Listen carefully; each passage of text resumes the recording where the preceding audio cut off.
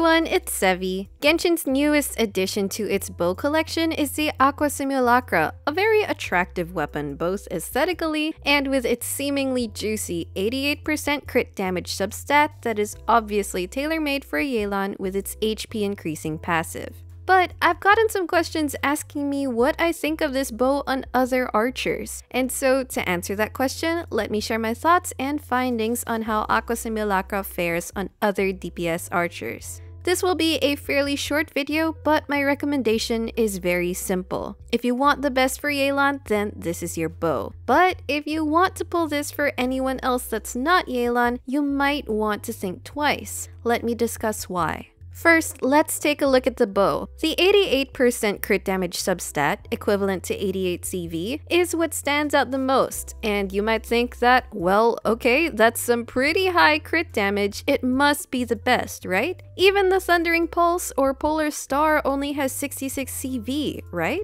Well, upon closer inspection, the Aqua Simulacra has a low base attack for a 5-star weapon. The only other 5-stars that have similar base attack are the Primordial Jade Cutter and the Redhorn Stone Thresher, which you'll also notice have the same CV substat of 88. While this low base attack isn't a problem for Yelan, since she relies on her HP stat for her main damage source, this is a drawback for other attack scaling bow DPS characters. The Jade Cutter makes up for its lower base attack by adding HP and converting a character's max HP into attack, while the Redhorn gives defense and converts the user's defense into added base damage on normal and charged attacks. Meanwhile, the Aqua Simulacra doesn't have a built-in conversion mechanic. Instead, its passive does two things. One, it gives HP, which is great on Yelan, but doesn't do anything for the damage of other characters. And two, adds a universal damage bonus, which is decent, but is conditional on having nearby enemies.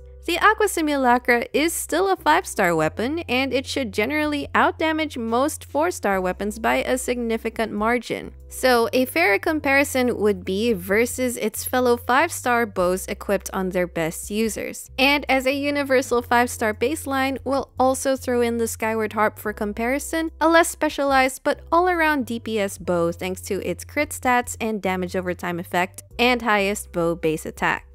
For my personal tests, I was able to try it on Yoimiya, Childe, and Ganyu versus their signature weapons, the Thundering Pulse, Polar Star, and Amos Bow respectively, and Skyward Harp for everyone too. Since these are also units that like Bennett in some of their comps, I'll also test them with Bennett equipped with Noblesse to see how much the added attack affects results. These tests are using my own build, and in order to balance out the varying crits, I swapped between crit rate to crit damage circlets that have very similar substat levels. I'll show the test footage and then consolidate them in table comparisons with the raw damage or average damage and percent increase computed based on a 1:2 crit ratio.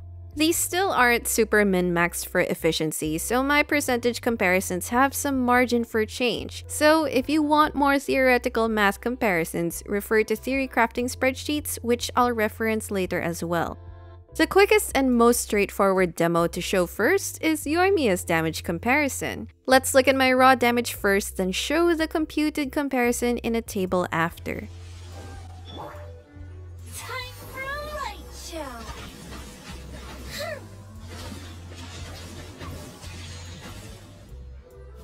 Across the board, we see that Yoimiya's normal attacks on Thundering Pulse are considerably higher than the Aqua's, whereas Aqua has barely any difference to the Skyward Harp. While the crit value on the Aqua Simulacra seems much higher, the Skyward has a very high base attack, which is still valuable. And take note that it also has a physical damage hit that can be procced every few seconds.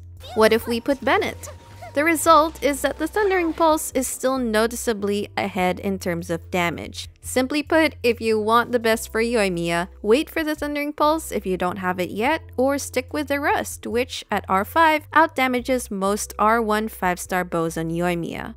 Let's see if it's the same case for Childe and Ganyu with their signature weapons versus the Aqua and Skyward, starting with Childe.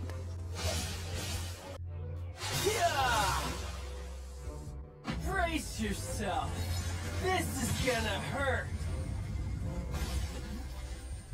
With Childe on a Heart of Depth set without team buffs, Polar Star with stacks has a marked improvement across every aspect of his kit, while the Aqua and Skyward fell a bit more behind it and are closer to one another. This is mainly because of Polar Star's very generous attack buff at high stacks, complementing Childe's damage bonus multipliers. Let's see how having Bennett affects the results. Adding Bennett makes Polar Star and the Aqua very close to each other in damage. The way I see this is that Polar Star is still generally preferable. When there's multi-wave content, enemy spawn points might force you to move around outside of Bennett's circle, in which case Aqua Simulacra's power dips down in relation to Polar Star and the gap becomes noticeable. This will also be the case for Childe teams that don't have Bennett. Meanwhile, there are battles that let you stay inside Bennett's circle to maximize the buff time, in which case Aqua Simulacra does very well, but it's still more or less at par with Polar Star. Now let's look at Ganyu. First, we're assuming a melt playstyle with Bennett again. This Ganyu build first has an attack sans. Standing on top of a Bennett buff in terms of raw damage, the Aqua and Amos are very close to each other. But take note, this isn't yet accounting for the reverse melt damage. So if we're really going for reaction damage, let's try this EM Sans build. Looking at the reverse melt damage, the Aqua Simulacra finally pulls ahead by a bit. I thought these results were interesting, so I checked out our Ganyu main's new weapon rankings. These show that in a melt team, especially with Bennett, Aqua can overcome its lack of attack stat and allow its massive crit damage to come through, further amplifying those juicy melts. All of this, of course, assuming you stay within close enough range of the enemy to retain its buff at all times. On a Freeze Morgana team, however, Aqua tops the Amos Bow. A big contributor here is now Ganyu's Burst, which contributes a lot to the Morgana team damage but doesn't get buffed by Amos, while Aqua's buff still applies. So what are some key takeaways? Well, the Aqua is still a good weapon even for non-Yelan characters. By virtue of being a new 5-star weapon, it can still generally outperform 4-star weapons and power creep the old Skyward Harp. Yoimiya would still prefer the Thundering Pulse or even an R5 Rust. As for Childe, Polar Star is still also generally better, but that doesn't mean the Aqua is bad on them. However, if you're a Ganyu main, the Aqua Simulacra turns out to be a top tier weapon for her most popular teams and looks really pretty on her too. But if you already have a current 5-star bow for her, or even an R5 prototype for Freeze, it's really up to you if that damage increase is worth wailing for on the banner. In my opinion, this is a great weapon banner if you don't have the Jadewing Spear yet, which is an excellent weapon for most, if not all, polearm users. So at least if you manage to pull either of these 5 stars, it's something. Even then, if you already have well-fitting 4-star bows for your current non-Yelan bow users, and especially if they're on high refinements, then depending on which character you main, it might be better to save for when the actual signature weapon of your favorite characters comes up to really get the best potential damage increase and best drip, or just wait to lose to the still very dependable Skyward Harp. And those are my thoughts about the Aqua Simulacra. Of course, if you need more details, refer to the character's dedicated weapon calculation sheets for a more comprehensive source of info. Let me know down below what you think of Aqua Simulacra and the current weapon banner. If this video helped you out, don't forget to leave a like, consider subscribing to my channel for more Genshin Impact guides and content, and I will see you all soon. Take care!